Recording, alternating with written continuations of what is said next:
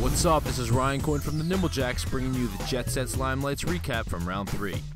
Both teams came into this game looking for their first win. Let's see who wanted it more.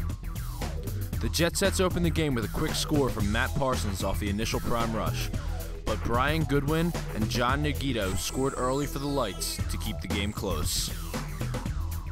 Sets wedge back Jim Andorko racked up 5 saves in the period, as did the Limelights' Steve Antonucci. Brett Frayne led the Limelights in the first with 9 points, but with a flurry of dropkicks from the Sets and Jeff Regensburg scoring 9 in the period, the Sets led 34-29 at the end of the first. Trailing by 5 after the first, the Limelights figured out a new game plan. They went to the ground game with Kevin Clark, Brian Goodwin, and Steve Antonucci all scoring goals with their feet.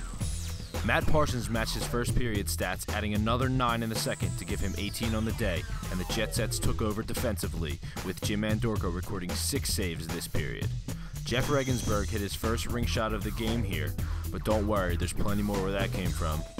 And Vinny Greco hit his own 6-point ring shot. If that's not enough for you, Nick DeLuca sniped a penalty shot right through the ring as the Sets dominated the second, outscoring the Lights 47-27. Jet Sets led 81-56.